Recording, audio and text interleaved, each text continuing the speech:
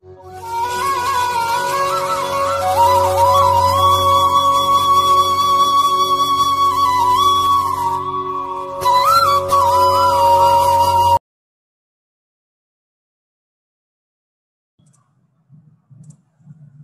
we were disconnected for a while. So now I have increased the time so that we'll finish off all these numericals. So from now onwards, we'll get 35, 37 minutes. Okay. So it will be good time. So I hope we have finished up this. So speed at full load torque and speed at maximum torque. So from the previous two equations of this ratios TST, TM and TFIL upon TM, from these two ratios, we have found out the values of SM and SF. And after finding these values, now you substitute these values in this equation of N is equal to NS into 1 minus SF. And after substituting this, substitute the value of NS and SF, you'll get the value of N as 1392.5 RPM. So it is revolutions per minute. Okay. So speed at TM. TM for that purpose will require SM value. So N at TM is equal to NS into bracket 1 minus SM. So that is equal to 1500 into bracket 1 minus 0.268. So after solving this, we'll get the value of N as 1098 RPM. So this is the value of speed. Okay. Now let us find the next numerical. So this is the numerical. 746 kilowatt, 3-phase, 50 hertz, 16 pole induction motor has rotor impedance of 0.02 plus J 0.15 ohm at standstill. So from this, we can say that the given data, this 746 kilowatt motor. So this is the wattage of the motor given to you, but it's of no use. It will not require. It is not required for any calculation. So sometimes they are providing you some unnecessary data which may not be required. Okay, so that you have to keep in mind. So frequency F is given as 50 hertz, capital P, it is given as 16 pole, so P is 16.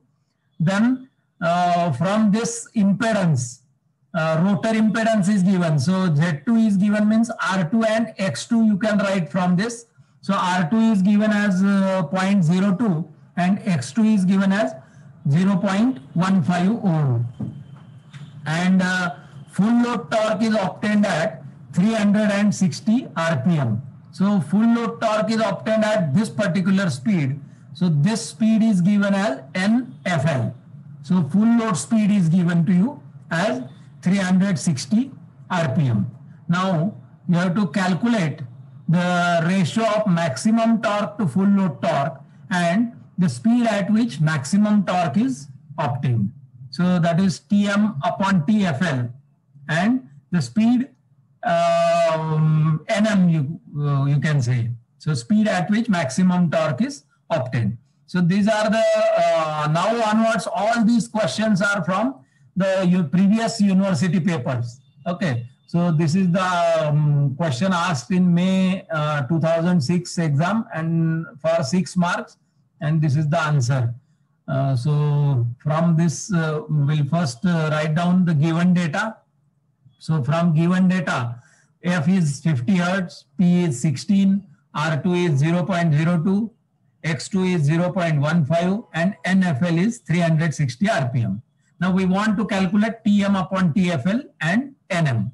So for calculating these, we require these basic 3 things: NS, SM and SF. So NS, it is given as 120 F by P. So 120 into 50 upon 16, it is coming out as 375 RPM. Now, from NS, we can calculate NS and NFL is given to you. So from that, you can calculate SF. So SF is equal to NS minus NFL upon NS. So NS is 365, NFL is 360, and NS is again 375. So from this, we can calculate the value of SF as 0.04. Whereas SM you can calculate by using the formula SM is equal to R2 upon X2. So R2 and X2, both the values are known to you. It is 0.02 and 0.15. So take a ratio of this R2 and X2 to get the value of SM as 0.133. Okay. So we got the values of SM, SF and NS also. But SM and SF, they are required for calculation of this TM upon TFL. So that is equal to SM square plus SF square divided by 2 SF SM. So you substitute the value of SM and SF in this. So that is 0.133 square plus 0.04 square divided by 2 into 0.133 into 0.04. So this will result you 1.8128. So as it is a ratio of torque, it is having no unit. Okay, and second quantity asked is Nm. That is the speed at which maximum torque is occurring. So Nm is equal to Ns into bracket 1 minus Sm. So substitute the value of Sm and Ns. So you will get the value of Nm, which is equal to 375 into bracket 1 minus 0.133. So which is resulting the value as 325.1, and it is the value of maximum speed, or it is the speed at which maximum torque is occurring. Okay. So that value is 325.1, and as it is a speed, its unit is RPM. Okay. So now next numerical, a 4-pole 3-phase 50 Hertz induction motor has a rotor resistance and reactance per phase are 0.01 ohm and 0.1 ohm respectively. Rotor inductance EMF at standstill per phase is 57.75 volt.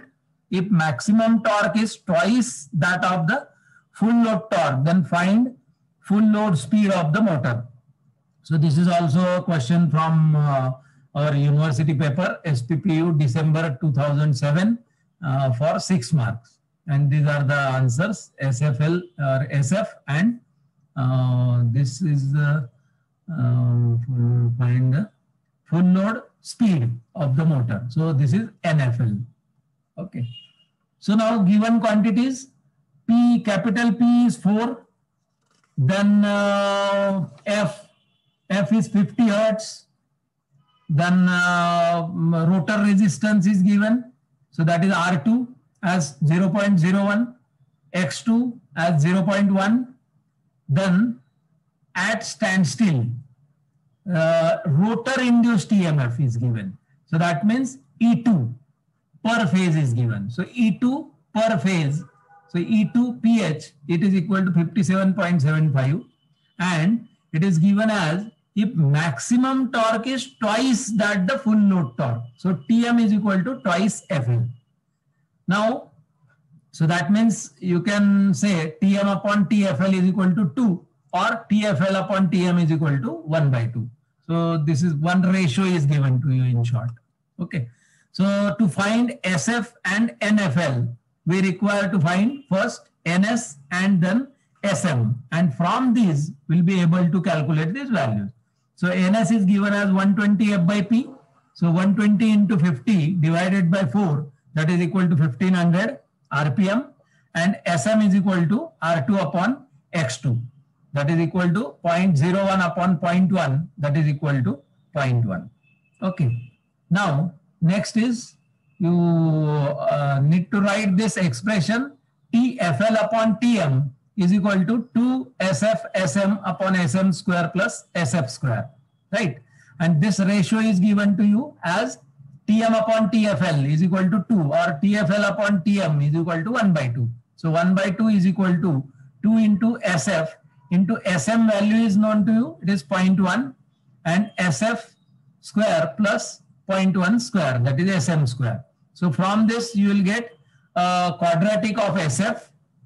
So that is SF square plus 0.01 and equal to 0.4 SF. So that is SF square minus 0.4 SF plus 0.01 is equal to 0. So this quadratic is there.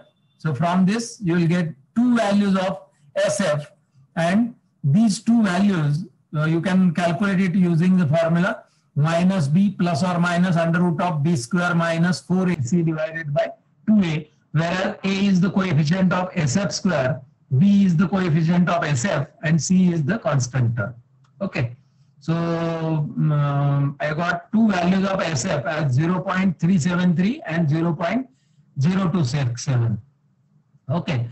So always we are neglecting the higher values of slip. So we'll neglect this higher value as 0.373. We'll neglect this value and we'll assume that the value of SF is 0.0267. Okay. So neglecting the higher value, SF value, we have assumed it as 0.0267. So that is, if we want to express it in the form of percent, then we have to multiply it by 100. So this SF in percentage will be multiplied by 100, so it will be 2.67. So percentage SF is equal to 2.67%. Now, if we want to find N full load or full load speed, that is given as NS into bracket 1 minus SF. So NS is 1500 and SF is 0.0267. So substitute the values and you will get the value of NFL as 1459.95 RPM. So we got both the values.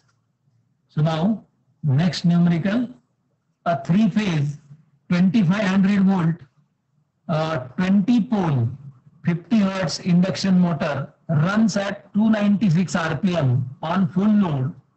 Its rotor resistance per phase is given as 0.02 ohm and standstill rotor leakage reactance per phase is 0.3 ohm. Calculate the ratio of full load torque to maximum torque. So this was the question from SPPU, our university examination, May 2011, and this is the answer. So we'll write first the given data, a 3-phase 2500 volt induction motor. So 2500 volt means what is given? It is E1 line is given to you. So E1 line is 2500 volt, P is equal to 20, F is equal to 50, and on full load it runs at this speed. So NFL, N suffix FL is 296. Its rotor resistance per phase is this, that is R2 is given as 0.02 ohm and reactance is given as 0.3 ohm, that is X2. So X2 is 0.3 ohm and we need to calculate the ratio of full load torque to maximum torque. So TFL upon TM. So in order to calculate TFL and TM, we require, so after writing this given data, we need to find this. So for that purpose, first we require NS, SM and SF. So blindly you have to calculate first the value of NS, and NS is given as 120 F by P, F is given to you 50 hertz and P is given to you as 20. So from this you can calculate the value of NS as 300 RPM. Then SM, R2 and X2 are given to you. So from this you can calculate SM is equal to R2 upon X2. So that is equal to 0.02 upon 0.3. So that is equal to 0.0667. Okay. So after calculating this SM, we need to find SF. So SF is given as NS minus NFL upon NS. NFL is given to you as 296 and NS we have calculated it as 300. So substitute these values, you will get NS as 300 and NFL as 296. So after substituting these values, we'll get the value of SF as 0.0133. So this is the value of SF. Now we want to find the ratio of TFL upon TM, and the ratio of TFL upon TM, it is given by 2 SF SM upon SF square plus SM square. We know now both the values of SF and SM, substitute it. So 2 into 0.0133 into 0.0667 divided by 0.0133 square plus 0.0667 square. So after simplifying this, we'll get this ratio of TFL upon TM as 0.3845. And as it is a ratio of 2 torques, there is no unit for this particular answer. Okay. So only one quantity was asked. So we have calculated that. Now, this is a, even though the problem length is more, will require a very small amount of time to solve this. Okay. So this is again a problem from your university examination, SPPU, December 2012 examination for 8 marks. So this is a problem given.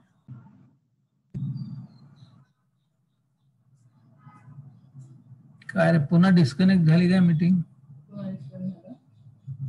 वाटतंय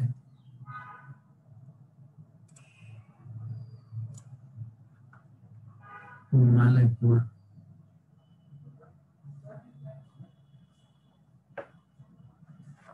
Now, Avi, is it okay? Are you able to see the screen? Yes, sir. Okay, fine. So let us continue. A 4-pole 3-phase 50 hertz induction motor has a full load slip of 5%. So the given data, first of all, we'll write down the given data from this. So P is equal to 4 pole. So P is equal to 4 is given. Then 50 hertz. So F is equal to 50 hertz is given and full load slip of 5%. So SF is given as percentage SF is given as 5%. So SF value is given as 0.05. Okay. And rotor has per phase resistance of 0.3. So that means R2 is given as 0.3 ohm and per phase reactance of 1.2 ohm. So that means X2 is given as 1.2 ohm. Find for the given motor working, first ratio of maximum torque to full load torque. So we want to find this ratio of Tm upon TFL. Then ratio of starting torque to maximum torque. So TST upon Tm we want to find. Then next is speed at which maximum torque occurs. So that means Nm we want to find.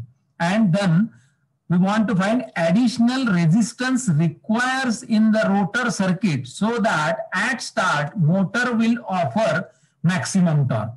Okay. So what is asked? We want to find the additional resistance, external resistance. So this is the slip ring type of motor. Okay. Or wound rotor type of motor. So we can add or insert external resistance in that. So R2 is given to you. Along with this R2, if we add some external resistance REXT, then it will become R2 plus REXT, that is R dash. Now, what is the condition given to you? Condition is so that at start motor will offer maximum torque. That means Tm is equal to TST. And to achieve this condition, we know that at that particular point, that R2 dash, that should be equal to X2. So that means R2 plus REXT is equal to XT, X2, right? So from this, rearrange the equation and we'll get Rext is equal to x2 minus R2. And from that we can find the value of additional resistance required. Okay, so these are the answers of all these. Now let us write down the given data first, and then from that we'll try to tackle the problem. Okay, so given data, P is equal to 4, F is equal to 50, SF is equal to 0.05, R2 is 0.3 and X2 is 1.2. Now to find all these will require NS and SM. So NS we can find it from 120 F by P. So substitute the value of F and P. So 120 into 50 divided by 4 is equal to 1500 RPM. That is the value of NS. And SM is R2 upon X2. Both are given 0.3 and 1.2. So from this we'll get value of SM as 0.25. Now first quantity asked is TM upon TFL. So which is equal to SM square plus SF square divided by 2 SF SM.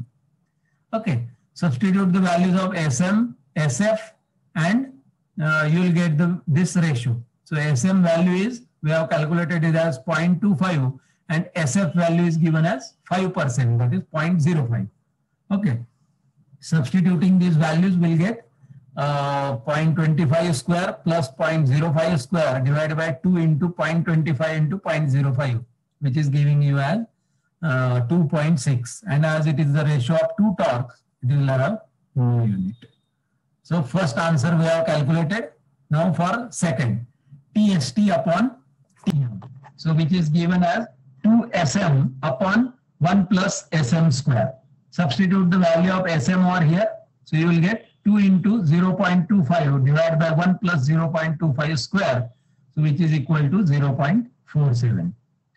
Now again it is a ratio of torque, so there is no unit for this.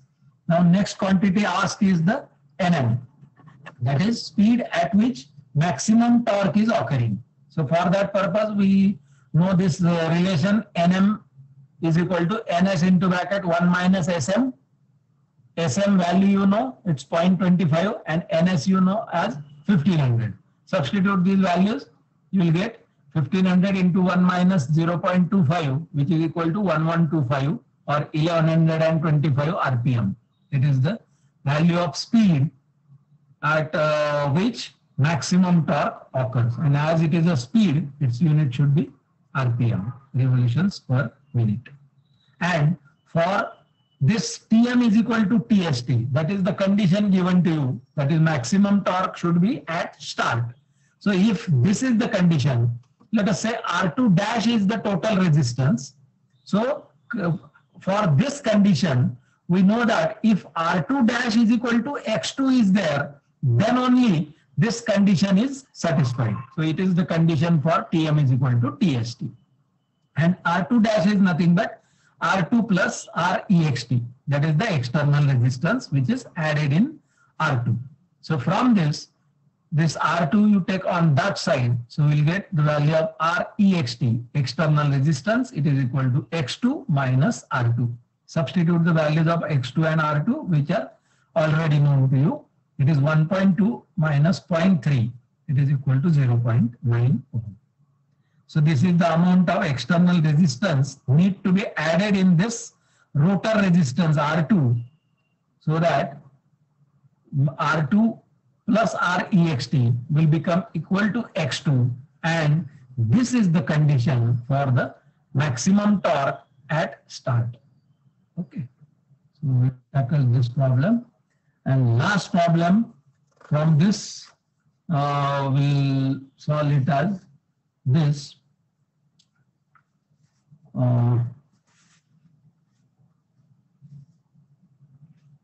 The 50 Hertz 8-pole 3-phase induction motor is given to you, and has a full load slip of 4%. The rotor resistance is this, and standstill reactance is this. Find the ratio of maximum torque to full load torque and the speed at which maximum torque occurs. So this is also SPPU question of May 2014 for 6 marks. So from this you write first the given data. Given data is F is 50 hertz, P is 8, and FL, full load slip. So SF, it is given you as 4%. So 0.04 is SF value.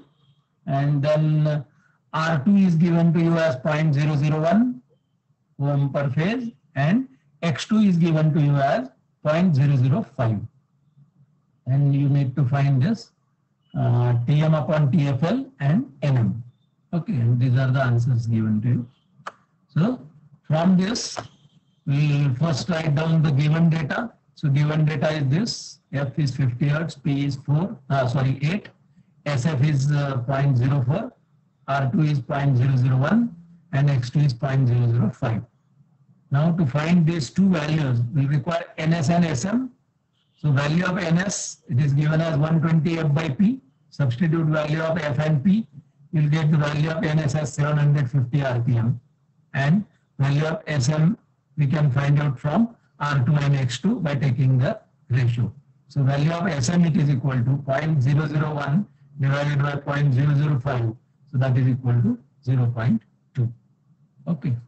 And now only two quantities asked to you: Tm upon TFL, which is equal to SM square plus SF square divided by 2 SM SF. Okay, substitute. We know value of SM as 0.2 and SF as 0.04. Substitute the values: 0.2 square plus 0.04 square divided by 2 into 0.2 into 0.04. So after simplifying this, you will get the value of this as 2.6. And as it is a ratio of 2 torque, there won't be any unit. And we need to find Nm. So Nm is equal to Ns into bracket 1 minus Sm. We know value of Ns and Sm. Substitute it. Ns as 750 and Sm as 0.2. So you will get this answer: 750 into 1 minus 0.2, it is equal to 600. And as it is a speed, its unit is RPM, so revolutions per minute. So I hope we have finished off almost all the numericals from this unit. It is still the portion which we have calculated and we have seen the theory part. Okay, remaining will continue in the next class. The remaining theory first will continue, and then after finishing off with the theory, we'll try to cover the numericals again. So let us stop here today's discussion. I'll stop recording.